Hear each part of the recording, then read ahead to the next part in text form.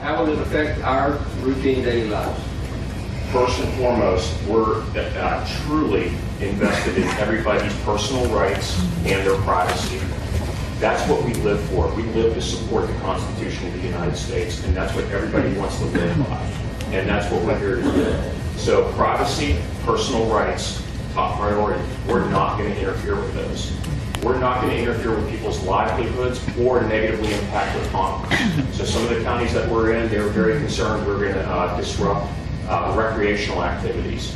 It's not going to happen. So any type of farming that takes place here, any type of other commerce where this could be an impact by having 2 Humvees come through, we'll take that all into consideration and work it out with the governing body.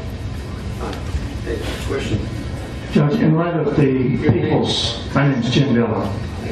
In light of the people's overwhelming opposition to this martial law program, would the Commissioner's Court consider reversing their invitation to these guys?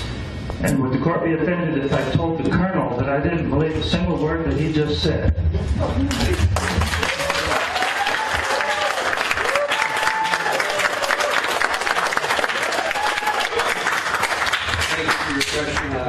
Will any part of this exercise be martial law?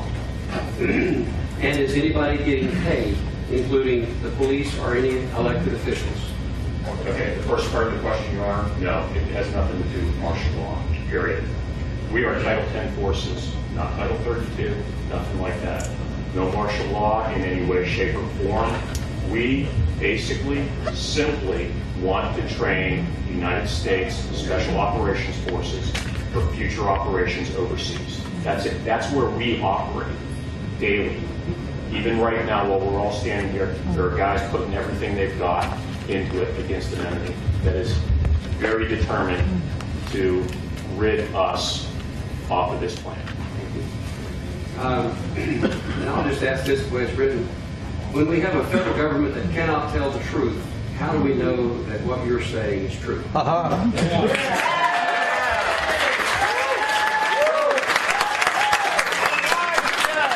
Shut it down. Just ask everybody not to mix apples and pumpkins. Okay, let's do it that way. This institution right here has been around for over 240 years.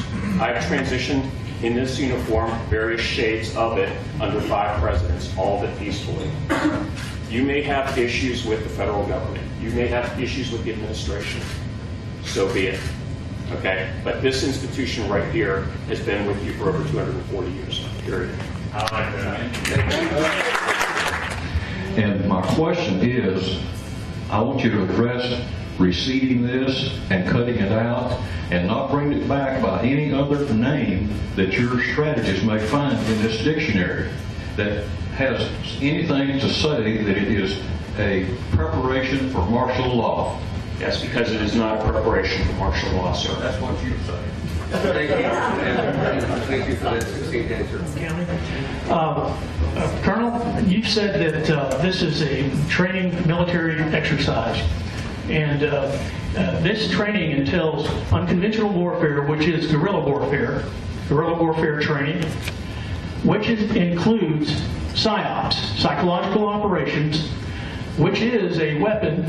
Psychological warfare is a weapon. And it appears that the PSYOPs are taking place right now. And psychological operations, being psychological warfare, that would be a weapon being used against citizens if you're talking about believing in, obtaining information, and all that sort of stuff. How do you respond to that, sir? One, there's not a PSYOP campaign going on associated with that. This is an information brief. And that has nothing to do with private citizens in Johnson County. So I wish you could clarify the question because it sounded more like a statement in the end. The question is psychological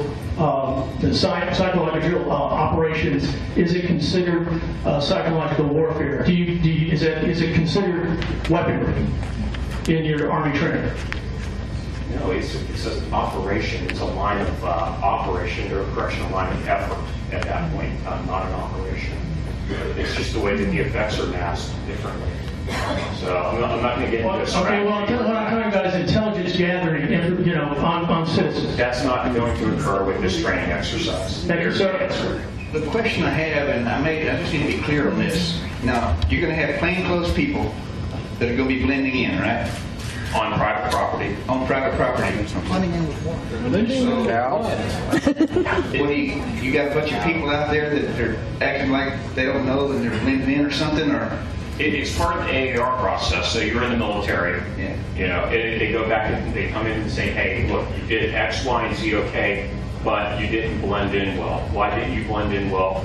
You've known that you would have to go do this for a couple of months. You should have studied the area, say Eastern Europe, and look at how they dress and take in their mannerisms. And you should have prepared for that. Okay, so you can guarantee us that I won't have to worry about the guy standing next to me being some kind of covert operation guy gathering information, that they'll come in later to pick everybody up? No, that's Okay. not Beers around the fire. Thank you for your question. The gentleman here in the second row, the black shirt. Sir, yes, sir. I mean, everybody really, truly wants this to be something that it's not, and they're not embracing it. They really want this to be a greater conspiracy. And in reality, all we want to do is make sure that our guys are trained for combat overseas. That's it. The same kind of excuses Hitler used to take hold of Germany, too. My name is Daniel Duclue, and I'm a resident of Bastrop, Texas. I grew up here and got a rich family military history, so thank you for your service. You said the Department of Homeland Security was not involved. However, they are a cabinet position. It's under the jurisdiction of the president, and you are also under the jurisdiction of the president. So under the Bush administration, there's a document created, which is part of a bigger idea, but it was called Right-Wing Extremism, Current Economic and Political Climate Fueling Resurgent and Radicalization and Recruitment. And I won't get too much into that. However, it talks about gun owners, Christians, veterans,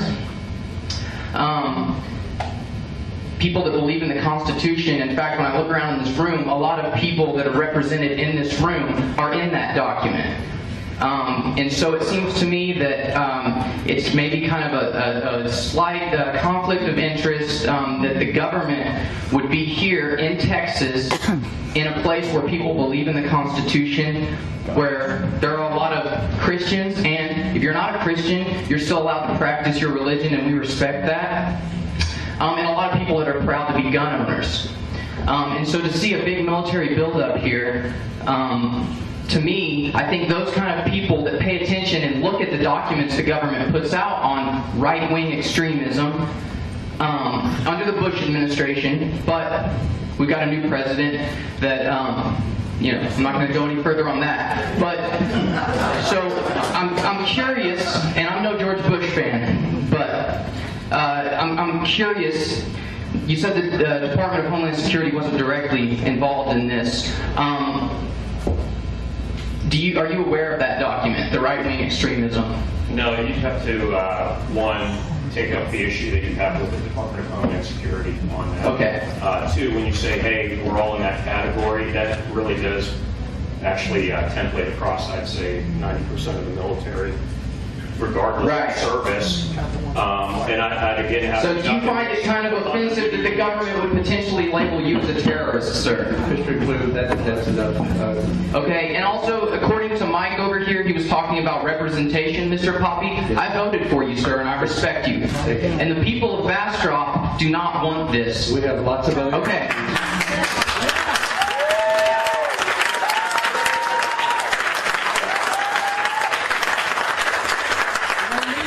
But I do have another question. You brought up the fact that you believe in supporting the Constitution. Why aren't you doing this job in Washington, D.C., where they don't believe in the Constitution instead of here?